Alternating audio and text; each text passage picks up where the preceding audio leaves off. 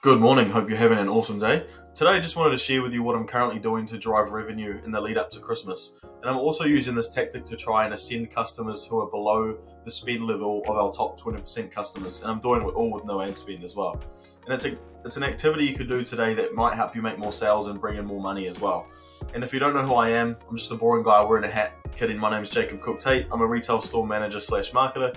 And I make these videos to hopefully help you make more money, learn something new, get better at marketing, and grow with you on that process. If that sounds like a journey you're in for, make sure to hit the subscribe button so you don't miss what I post next. And let's crack on. So the reason I'm doing this activity in the lead up to Christmas is because about 2 weeks ago, I re-ran our customer reports, and it was quite interesting. What I saw was that 20% of our customer base was leading to about 68% of all revenue. And that meant that 80% of our customers roughly weren't pulling their weight, haha. So it got me thinking, what ways can we ascend everyone who isn't in the top 20%? How can we get them to the spend level that these customers have reached? And I thought about it and wrote down ideas for about 20 to 30 minutes. I wanted to call each customer and give them something like of value over the phone. And the first group I wanted to start with was anyone with spend under $200 who hadn't shopped with us within the last 3 years. There was no method to this other than they're fairly recent, so their phone numbers should still be valid, and they probably remember who we are, and they're also the bottom of the list. So if I get told to fuck off lots of times, I know not to do it with more valuable lists. But in any case, I knew that we would have to give big, fast value for them to be pleased to hear from us. And the whole idea behind it is the law of reciprocation. Fundamentally, humans are wired to return value when they receive value. Think free samples at the supermarket. People spend more money per shop when they receive a free sample. And other reasons offering big, fast value to these people works is because it lets them sample our service at no cost. If they see I care with each step in the process, they might think, these guys are pretty awesome, like why not shop there? They cared enough to call me even when I rarely shop there, and they might also enjoy the process of dealing with us and want to repeat that feeling again and again. And it also builds a relationship. These people haven't dealt with us as much as our top 20% customers, so they don't understand the value our service provides versus a competitor, for instance. It also gives them a few touch points to establish a relationship and build that trust with them.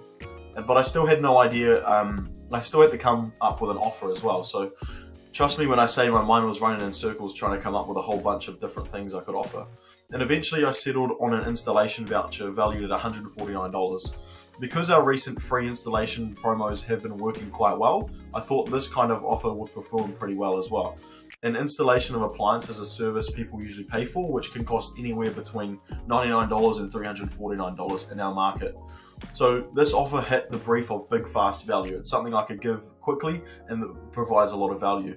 And no one likes getting calls from someone trying to sell them something, so I really wanted to call and give something valuable instead. And my plan was to call, offer the voucher, collect the email address.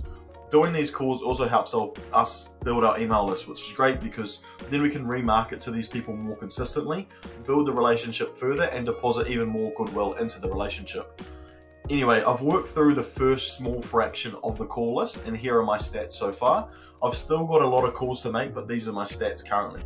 So pickup rate has been 36%, voucher take rate is 53%, and if I scale out those numbers or scale out those stats over the entire list, I should be able to give away about 120 vouchers. And then if, say, 50% of people end up using the voucher, which expires in June next year, then that would mean 60 vouchers get claimed.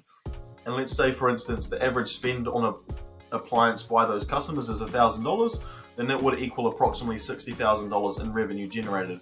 Now, obviously, I haven't got the data yet to say what the voucher use rate is. 50% is my estimation just to illustrate what it may lead to. It may end up being more or it may end up being less. But the cool thing is that this is just the first list. There are a shitload more people below the spend level of the top 20%. So it gives me a lot of people to call and deposit goodwill and value with. Doing these calls also only costs me time as well. There's no ad spend, just me on the phone.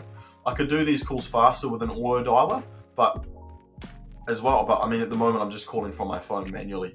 This is the script I'm currently using on each call. Feel free to use it or adjust it to your own offer. Pretty much it's just ring ring. Hey, is that blank? Yeah, who's this? Hey blank, it's just Jacob from XYZ company. How are you?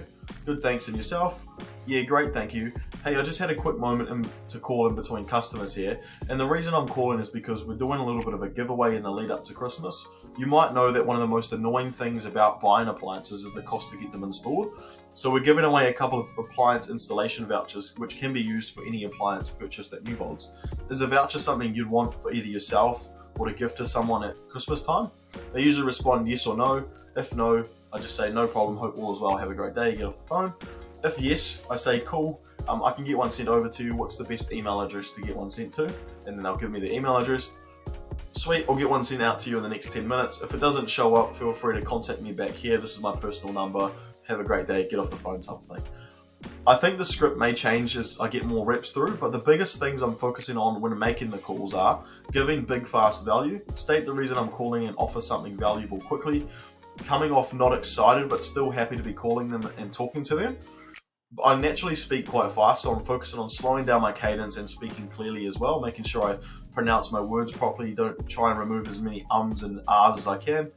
I also don't want to keep them long so they don't get annoyed. Anyway, that's what I'm currently doing to boost revenue in the lead up to Christmas and also helping to ascend customers below the spend level of our top 20%. And I'm doing it all with no ad spend as well. Hopefully that's given you something to think about and maybe deploy with your offer or within your business. I always try to think about ways I can give more and deposit value and goodwill into a relationship with a customer. And this is just one of the ways I'm currently trying to achieve that. I believe the more we give, the more we receive back. And in any exchange, usually one party has to offer value first in order to build a relationship. And I don't mind being the one that does that. And if you like the video, make sure to smash the like button. Thank you for tuning in. If you have any cool ideas of how you think this could work for you, or let me know in the comments. And I hope you enjoy the rest of your day. Subscribe if you like to stay up to date with what I post next. Thank you for giving me a small slice of your attention. I hope this provides a return on the time you did invest. I'll see you next time. Bye.